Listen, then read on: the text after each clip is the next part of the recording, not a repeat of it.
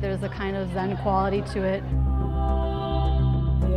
Your brain just kind of turns off and your body's just doing what it knows how to do. At first I thought it was the same thing as flying trapeze, but it's not. It's a static trapeze and it's totally different. And when I saw the flyer, I knew I had to do it and I was hooked. And I was like, that's what I want to do. Camille Swift first learned trapeze in Chicago. I had every first-timer's surprise, which was how much pain is involved.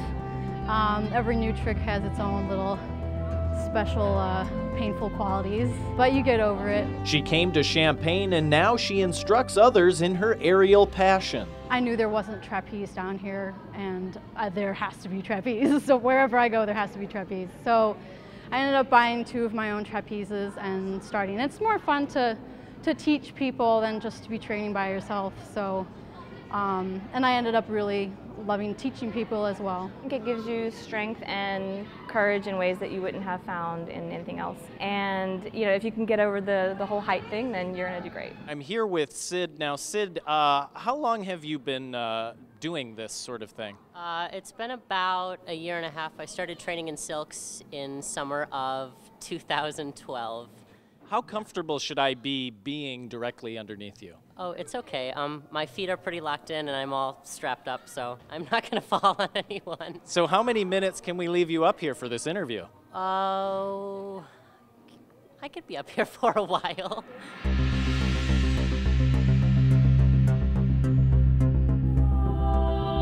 Fear of heights, upper body strength, just getting over the idea of having this aerial awareness of knowing the space that you have in the air and how your body can move in it and still be safe and make it look good. Some of it is just really hard. It's really hard to do and it requires a lot of upper body strength. Yeah. And it can take months to get some type of trick. And flexibility is important. Precisely. The circus community and the people that are involved in it are very warm and welcoming, and that's a huge part of it. It's a lot of fun to see people come in and have no idea what their abilities are.